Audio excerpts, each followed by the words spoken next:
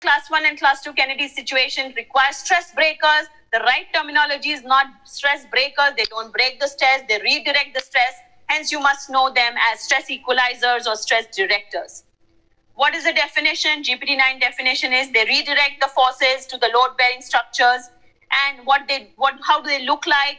They can be intracoronal, extracoronal, or they can be resilient or non-resilient. So basically, precision attachments and semi-precision attachments are the ones which are particularly used as stress directors in Class 1 and Class 2 situations. What do? They allow some form of movement.